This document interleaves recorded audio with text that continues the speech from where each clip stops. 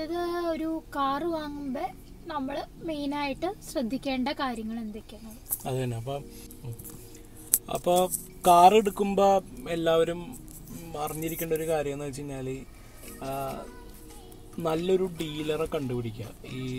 ഏത് ഡീലറാണ് നല്ലത്. ഇപ്പോൾ ഇവിടെ വന്നിട്ട് നിങ്ങൾ തീരുമാനിക്കുക ഏത് സെക്കൻഡ് ഹാൻഡ് കാർ വേണോ അല്ലെങ്കിൽ ഒരു പുതിയ കാർ തന്നെ വേണോ. രണ്ടും എടുക്കാൻ പറ്റും. രണ്ടും എടുക്കണതിന് കുഴപ്പങ്ങളൊന്നുമില്ല.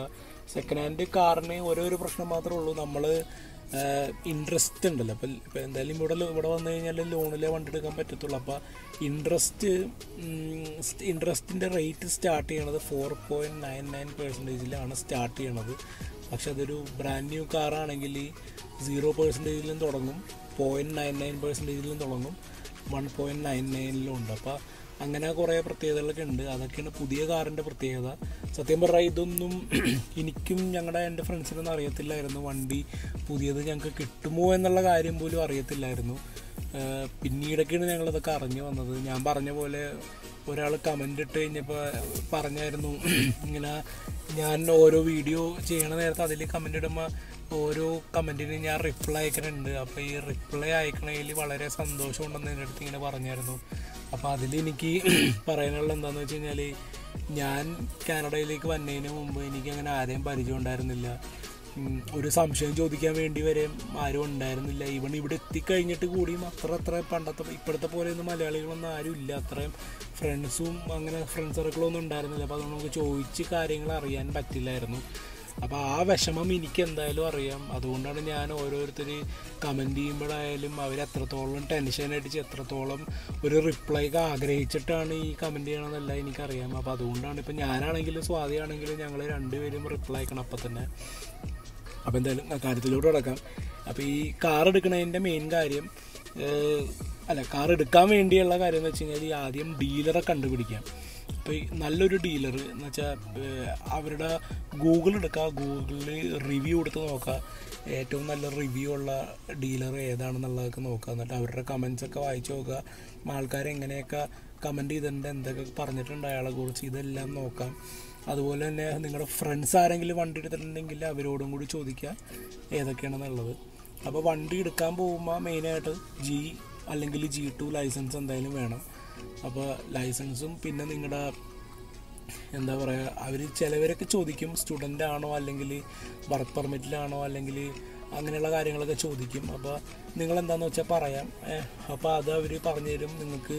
എന്നിട്ട് നിങ്ങൾ വണ്ടി നോക്കുക ഏതൊക്കെ വണ്ടിയാണ്. അപ്പോൾ ഒരു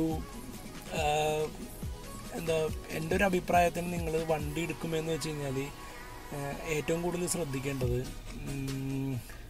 പ്രീവിയസ് ആക്സിഡൻസ് ഉണ്ടായിരുന്ന ഒരു വണ്ടിയാണോ എന്നുള്ള കാര്യം നിങ്ങൾ ശ്രദ്ധിക്കണം. ഇവിടെ ഒരു ആക്സിഡൻ്റ് ഉണ്ടായി കഴിഞ്ഞ് കഴിഞ്ഞാൽ അതെല്ലാം വണ്ടിയുടെ ഹിസ്റ്ററിയിൽ ബാധിക്കും. എന്ന് വെച്ച് കഴിഞ്ഞാൽ ഒരു വണ്ടിയുടെ ഹിസ്റ്ററി ഒരു റെക്കോർഡുണ്ട്. കാർ പ്രൂഫ് എന്നാണ് ആ റെക്കോർഡിൻ്റെ പേര്. അപ്പോൾ ഈ റെക്കോർഡിൻ്റെ അകത്ത് നമ്മുടെ വണ്ടിയുടെ ഓരോ മെയിൻ്റനൻസ്, നമ്മൾ എത്ര പ്രാവശ്യം സർവീസ് ചെയ്തിട്ടുണ്ട്, നമ്മൾ ഓരോരോ സർവീസുകൾ, ഇതെല്ലാം ഈ കാർ പ്രൂഫിൽ കിട്ടും. അത് ഇപ്പോൾ എൻ്റെ വണ്ടിയുടെ മറ്റേ നമ്പർ കിട്ടിക്കഴിഞ്ഞാൽ, സീരിയൽ നമ്പർ കിട്ടിക്കഴിഞ്ഞാൽ വേറൊരാൾക്ക്, ഇപ്പോൾ എൻ്റെ വണ്ടിയുടെ സീരിയൽ നമ്പർ കിട്ടിക്കഴിഞ്ഞാൽ എൻ്റെ കൂട്ടുകാരന് എൻ്റെ വണ്ടിയുടെ ഫുൾ ഡീറ്റെയിൽസ് കിട്ടും. എൻ്റെ വണ്ടിക്ക് എന്തെങ്കിലും ആക്സിഡൻറ്റ് ഉണ്ടായിട്ടുണ്ടോ എന്നുള്ള ഡീറ്റെയിൽസ് വരെയും കിട്ടും. അപ്പോൾ നിങ്ങളൊരു സെക്കൻഡ് ഹാൻഡ് വണ്ടി എടുക്കാൻ പോകുകയാണെങ്കിൽ അതിൻ്റെ അകത്ത് ഫുൾ ഡീറ്റെയിൽസ് ഈ കാർ പ്രൂഫ് അവരോട് ചോദിക്കാം.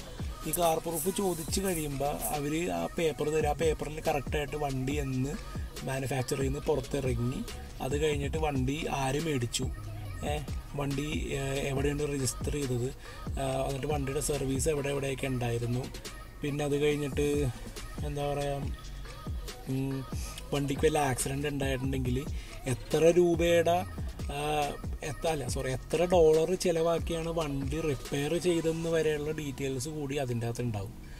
അപ്പോൾ ഒരു $5,000 വരെയുള്ള റിപ്പയർ ചെയ്തേക്കണ വണ്ടികളാണെങ്കിൽ കുഴപ്പമില്ല. എന്തായാലും ഈ സെക്കൻഡ് ഹാൻഡ് വണ്ടികളിൽ എന്തായാലും ഒരു ഇടിയൊക്കെ ഉണ്ടായിട്ടുണ്ടാവും, അതെന്തായാലും ഉറപ്പാണത്. പക്ഷേ ഒരു മെയിനായിട്ടുള്ള കാര്യം, ഒരു $5,000 വരെ ഇടി നടന്നേക്കണ വണ്ടികളാണെങ്കിൽ അത് മേടിച്ചു, കുഴപ്പമില്ല, അതിന് നമുക്കൊന്നും ചെയ്യാൻ പറ്റില്ല. പക്ഷെ അതിൽ കൂടുതലാണെങ്കിൽ നിങ്ങൾ ശ്രദ്ധിക്കണം. കാരണം പല പല പ്രശ്നങ്ങളും സംഭവിച്ചിട്ടുണ്ടാകും വണ്ടിക്ക്. ഈ $5000 മുകളിൽ കാശ് മുടക്കി റിപ്പയർ ചെയ്തേക്കണ വണ്ടിയിൽ എന്ന് വെച്ച് കഴിഞ്ഞാൽ അത്രയും ക്രിട്ടിക്കലായിട്ടുള്ള ഡാമേജൊക്കെ സംഭവിച്ചിട്ടുണ്ടാകും. ഇപ്പോൾ എൻ്റെ ഒരു എക്സാമ്പിൾ ഞാൻ പറഞ്ഞുതരാം. ഇതൊക്കെ ഞാൻ നിങ്ങളോട് പറയണമെന്ന് വെച്ച് കഴിഞ്ഞാൽ എൻ്റെ ഒരു എക്സ്പീരിയൻസാണ്. ഞാൻ ആദ്യമായിട്ട് വണ്ടി എടുത്തത് ഇതുപോലെ തന്നെ ഗൂഗിളിൽ റിവ്യൂ ഒക്കെ കണ്ടിട്ട് ഞാൻ പോയി, പക്ഷേ പെട്ടുപോയി. അതെന്ന് വെച്ച് കഴിഞ്ഞാൽ ഞാൻ വണ്ടി എടുത്തത് ഞാൻ സ്റ്റുഡൻ്റായിട്ട് ഇരിക്കുമ്പോൾ വണ്ടി എടുത്തു. പക്ഷേ അതൊരു സെക്കൻഡ് ഹാൻഡ് ഒരു പഴയ വണ്ടി, ഒരു $3000 ഞാൻ പണ്ടത്തെ വീഡിയോയിൽ പറഞ്ഞിട്ടുണ്ടായിരുന്നു. ഒരു $3000 സ്പ്ലിറ്റ് ചെയ്തിട്ടൊക്കെയാണ് ഞാനും ഫ്രണ്ട്സും കൂടി വണ്ടി എടുത്തത്. പക്ഷേ ഇത് ഒറ്റയ്ക്ക് എനിക്ക് ജോലി കിട്ടിയെന്ന് തന്നെ HR വിളിച്ച് പറഞ്ഞു കഴിഞ്ഞപ്പോൾ ഞാൻ പെട്ടെന്ന് തന്നെ പോയിട്ട് വണ്ടി എടുത്തതിൻ്റെ കാരണം എന്ന് വെച്ച് കഴിഞ്ഞാൽ ജോലി കിട്ടിക്കഴിഞ്ഞിട്ട് എന്നോട് പറഞ്ഞു വിത്തിൻ ഒരു 4 days ജോയിൻ ചെയ്യാൻ പറഞ്ഞു. അപ്പോൾ എനിക്ക് വണ്ടി വേണം. വണ്ടി ഇല്ലാണ്ട് നമുക്ക് ബസ്സിന് പോയി ട്രാവൽ ചെയ്യാൻ പറ്റിയ സ്ഥലമായിരുന്നില്ല അത്. അപ്പോൾ ഞാൻ ചെയ്തതെന്ന് വെച്ച് കഴിഞ്ഞാൽ ഈ ഡീലറിൻ്റെ അടുത്ത് പോയി ഒരു വണ്ടി കണ്ടു. വണ്ടി എനിക്ക് ഇഷ്ടപ്പെട്ടു. ഒരു 2013 മോഡൽ ഹോണ്ട സിവിക് ആയിരുന്നു അത്. എന്നിട്ട് അതെടുത്ത് കഴിഞ്ഞപ്പോൾ അതിൽ എന്താ പറയുക, പേപ്പർ കുറേ സൈൻ ചെയ്യാനൊക്കെ ഉണ്ടായിരുന്നു. ഞാനൊന്നും നോക്കിയില്ല. ഞാൻ പെട്ടെന്ന് തന്നെ ചടപട എല്ലാം സൈൻ ചെയ്തു. കാരണം വണ്ടി ഞാൻ വണ്ടി എടുത്തിട്ട് നേരെ ജോലി കിട്ടിയ സ്ഥലത്തേക്ക് പോകുന്നു, അവിടെ വീട് നോക്കണം. അപ്പോൾ ആ തിരക്കിൽ ഞാൻ പേപ്പറിൽ സൈൻ ചെയ്ത് കൊടുത്തു. ഒരു യെല്ലോ ഷീറ്റ് പേപ്പറുണ്ട്. ആ പേപ്പറിൽ എന്താ പറയുക, വണ്ടിയിൽ എത്ര ആക്സിഡൻറ്റ് ഉണ്ടായിട്ടുണ്ട്, എത്ര ഡോളറിന് വണ്ടി റിപ്പയർ ചെയ്തിട്ടുണ്ട്, ഈ ഡീറ്റെയിൽസൊക്കെ എഴുതിയിട്ടുണ്ട്. അപ്പോൾ അത് നമ്മൾ അക്സെപ്റ്റ് ചെയ്തു എന്ന് പറഞ്ഞിട്ട് സൈൻ ചെയ്യണം. ഞാനത് ഒന്നും നോക്കിയില്ല, സൈൻ ചെയ്ത് വിട്ടു. അപ്പോൾ എനിക്ക് വണ്ടി മാറ്റാൻ ഒരു കൊതിയായി. ഇത് ഒരു കൊല്ലം കഴിഞ്ഞിട്ട് ഞാൻ വണ്ടി മാറ്റാൻ എനിക്കൊരു തോന്നൽ. അപ്പോൾ വണ്ടി മാറ്റാൻ വേണ്ടി ഞാൻ വേറെ ഒരു ഡീലറിൻ്റെ അടുത്ത് പോയി അന്വേഷിച്ച് കഴിഞ്ഞപ്പോൾ അവർ എൻ്റെ വണ്ടി എക്സ്ചേഞ്ചിൽ ചെയ്യാമെന്ന് പറഞ്ഞു. ഈ വണ്ടി ഞാൻ അങ്ങോട്ട് കൊടുക്കുന്നു, ഇതിൻ്റെ കാശ് കുറച്ചിട്ട് എനിക്ക് പുതിയ വണ്ടി ചേഞ്ച് ചെയ്യണം എന്നുള്ള രീതിയിലായി. അപ്പോൾ എക്സ്ചേഞ്ചിൽ അവർ ഈ വണ്ടിയുടെ കാർ പ്രൂഫ് ചോദിച്ചു. അപ്പോൾ ഞാൻ കാർ പ്രൂഫ് എന്താ പറയുക, ഞാൻ എൻ്റെ വണ്ടിയുടെ സീരിയൽ നമ്പർ എടുത്തിട്ട് ഞാൻ അവർക്ക് കൊടുത്ു. അവരപ്പോൾ തന്നെ വണ്ടിയുടെ ഡീറ്റെയിൽസൊക്കെ ചെക്ക് ചെയ്ത് കാർ പ്രൂഫ് പുറത്തേക്ക് എടുത്തു കഴിഞ്ഞപ്പോൾ അതിൻ്റെ അകത്ത് എഴുതിയേക്കുന്നത് $15,000 $15,000 ആക്സിഡൻറ്റ് നടന്ന വണ്ടിയായിരുന്നു അത്. ഞാനത് കേട്ടതോടെ എൻ്റെ ചങ്കിടിച്ച് പോയി. എന്നിട്ട് എനിക്ക് വണ്ടിക്ക് റീസെയിൽ വാല്യൂ പോലും കിട്ടി. ആ നേരത്തെ എൻ്റെ ലോണിൽ ബാലൻസ് ഉണ്ടായിരുന്നത് $10,000 ബാലൻസ് ഉണ്ടായിരുന്നു. എനിക്ക് ആകെ കൂടി $6,000 കിട്ടിയുള്ളൂ. $6,000 വണ്ടിക്ക് കിട്ടിയുള്ളൂ. അല്ലെങ്കിൽ അവർ എൻ്റെ വണ്ടി എടുത്തോളാന്ന് പറഞ്ഞു, $10,000 കൊടുത്ത് എടുത്തോളാന്ന് പറഞ്ഞു. അപ്പോൾ എനിക്ക് പുതിയ ലോണിലോട്ടൊന്നും കടക്കത്തില്ല. അങ്ങനെ എനിക്ക് കുറേ നഷ്ടങ്ങളൊക്കെ വന്നായിരുന്നു. അപ്പോൾ അതുകൊണ്ട് എല്ലാവരും ശ്രദ്ധിക്കുക, വണ്ടിയുടെ കാർ പ്രൂഫ് എന്ന് പറയുന്നൊരു സംഭവമുണ്ട്. അത് നോക്കി എത്ര ആക്സിഡൻറ്റ് നടന്നിട്ടുണ്ട്, ഭയങ്കര വലിയ ഡാമേജൊക്കെ ആണെങ്കിൽ വണ്ടി എടുത്ത് പോരുന്നൊന്നും നോക്കണ്ട. അപ്പോൾ ഇതൊക്കെയാണ് കാർ എടുക്കുമ്പോൾ നിങ്ങൾ മെയിനായിട്ട് ശ്രദ്ധിക്കേണ്ട കാര്യങ്ങൾ. പിന്നെ പുതിയത് എടുക്കുകയാണെങ്കിൽ ഈ വക പ്രശ്നങ്ങളൊന്നുമില്ല. പുതിയത് എടുക്കുകയാണെങ്കിൽ നിങ്ങൾക്ക് എന്താ പറയുക, കാർ പ്രൂഫിൻ്റെ ആവശ്യമൊന്നുമില്ല, എന്തായാലും ബ്രാൻഡ് ന്യൂ ആണല്ലോ അത്. അപ്പോൾ അതുകൊണ്ട് ഇതൊക്കെയാണ് മെയിൻ വണ്ടിയുടെ കാര്യങ്ങളെന്ന് പറയുന്നത്. പിന്നെ എന്തെങ്കിലും നിങ്ങളുടെ മനസ്സിൽ എന്തെങ്കിലും ഡൗട്ട്സൊക്കെ ഇങ്ങനെ വരണുണ്ടെങ്കിൽ കമൻറ്റ് ചെയ്യുക. അപ്പോൾ ഗൈസ്, ഈ കാറ് നിങ്ങൾ എടുക്കാൻ പോകുമ്പോൾ മനസ്സിലാവും ഇവിടെ പല കാറുകളുണ്ട്. എന്താ പറയുക, ഇൻഷുറൻസ് മാറ്റർ ചെയ്യുന്ന കാറുകളുണ്ട്. ഇപ്പോൾ ഈ വലിയ SUV, പിന്നെ സെഡാൻ, പിന്നെ നിങ്ങൾക്ക് മറ്റു പല കാറുകൾ. ഇപ്പോൾ എൻ്റെ ഫ്രണ്ട്സിൻ്റെ അടുത്തൊക്കെ ചലഞ്ചറൊക്കെ ഉണ്ട്. നമ്മുടെ ഡോഡ്ജിൻ്റെ ചലഞ്ചർ എല്ലാവർക്കും അറിയാൻ പറ്റും. അതിൻ്റെ ഷെയ്ക്കർ മോഡലൊക്കെ ഉണ്ട്. പിന്നെ വേറൊരു ഫ്രണ്ടിൻ്റെ അടുത്ത് ഫോർഡിൻ്റെ മസ്റ്റാങ് എന്ന് പറഞ്ഞ വണ്ടിയൊക്കെ ഉണ്ട്. അപ്പം അതൊക്കെ എടുക്കാൻ പോകുവാണെങ്കിൽ നല്ലതാണ്, എടുക്കുന്നതിന് കുഴപ്പങ്ങളൊന്നുമില്ല. നല്ല വണ്ടിയാണ്, നല്ല സ്പീഡാണ്, ഭയങ്കര ഫാസ്റ്റാണ്. ഞാൻ വേണമെങ്കിൽ അതിൻ്റെ ഒരു ഷോട്ട് ഞാൻ ഈ വീഡിയോയിൽ ഞാൻ കാണിച്ചു തരാം.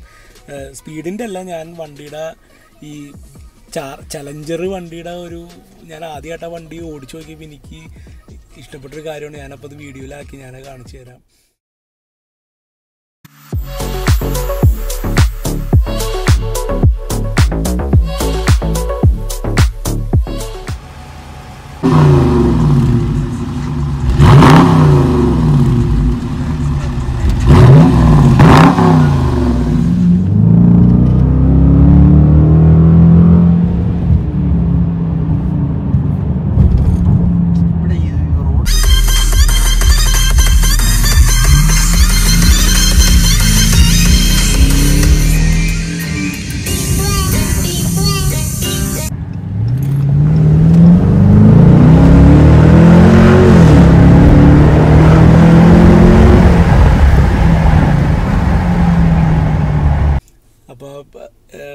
അപ്പോൾ നിങ്ങൾ വണ്ടി എടുക്കാൻ പോകണമെന്ന് ഇങ്ങനെ പലതരം വണ്ടികളൊക്കെ ഉണ്ട്, ഞാൻ പറഞ്ഞില്ല. അപ്പോൾ അതൊക്കെ നിങ്ങളുടെ ഇഷ്ടമാണ്, പല മോഡലുകളുണ്ട്. അപ്പോൾ എല്ലാം ശ്രദ്ധിക്കണം. മൈലേജിൻ്റെ കാര്യങ്ങളാണെങ്കിലും ഏത് വണ്ടിയാണ് ഏറ്റവും കൂടുതൽ മൈലേജ് തരുന്നത്, അങ്ങനെയുള്ള കാര്യങ്ങളെല്ലാം നോക്കി റിസർച്ച് നടത്തി നിങ്ങൾ ശരിക്കും ഒരു വണ്ടി എടുക്കണം എന്ന് വെച്ച് കഴിഞ്ഞാൽ അതൊരു ശരിക്കും പറഞ്ഞ ഒരു ബാധ്യതയാണ്, നിങ്ങളുടെ ഒരു ഫിനാൻഷ്യൽ ബാധ്യത വേണമെങ്കിൽ പറയാം. നിങ്ങൾക്ക് മന്ത്ലി അതിന് ഇൻഷുറൻസ് അടക്കണം, അങ്ങനെ കുറേ കാര്യങ്ങളൊക്കെ ഉണ്ട്. അപ്പോൾ ഇതെല്ലാം നോക്കിയെടുക്കുക. പല പല വണ്ടികളുടെ പ്രത്യേകതയുണ്ട്, ഇൻഷുറൻസ് കൂടേണ്ടതും അങ്ങനെ കുറേയൊക്കെ ഉണ്ട്. അത് നിങ്ങൾ ഇവിടെ വരുമ്പോൾ എന്തായാലും മനസ്സിലാവും. അപ്പോൾ ഇതാണ് വണ്ടിയുടെ മെയിൻ കാര്യങ്ങൾ എനിക്ക് പറയാനുള്ളത്. അപ്പം ഞങ്ങളിത് പറഞ്ഞു കഴിഞ്ഞു, ഒരു വണ്ടി വാങ്ങുമ്പോൾ എന്താ നോർമലി എല്ലാവർക്കും ബോയ്സിന് അറിയായിരിക്കും ഒരു വണ്ടി വാങ്ങുമ്പോൾ എന്താണ് മെയിനായിട്ട് ശ്രദ്ധിക്കേണ്ടത്. നിങ്ങൾക്ക് നാട്ടിലായാലും വണ്ടി വാങ്ങുമ്പോൾ നിങ്ങൾ ശ്രദ്ധിക്കേണ്ട ചില കാര്യങ്ങളുണ്ടല്ലോ. നാട്ടിനെ അപേക്ഷിച്ച് ഇവിടെ വണ്ടി വാങ്ങുമ്പോൾ നമ്മൾ ശ്രദ്ധിക്കേണ്ട ഒരു കാര്യമാണ്, മെയിൻ കാര്യമാണ് വരുൺ പറഞ്ഞു തന്നത്. ഇനി എന്തെങ്കിലും ഡൗട്ട് ഉണ്ടെങ്കിൽ നിങ്ങൾക്ക് കമൻറ്റ് ബോക്സിൽ നിങ്ങൾക്ക് ഇടാം, അപ്പോൾ ഞങ്ങൾ അതിന് റിപ്ലൈ തരുന്നതാണ്. അപ്പം ഇനി ഒത്തിരി വലിച്ചു നീട്ടല്ല, ഇനി ഞങ്ങൾക്ക് ഒരു സെക്ഷനോടെ പറയാനുണ്ട്. നമുക്കിനി ഓരോരുത്തർ ചോദിച്ച ചോദ്യങ്ങൾക്കുള്ള ആൻസറുകളിലേക്ക് നമുക്ക് കടക്കാം. അപ്പം നമുക്കിനി ക്വസ്റ്റ്യൻ ആൻസർ സെക്ഷനിലേക്ക് കടക്കാം.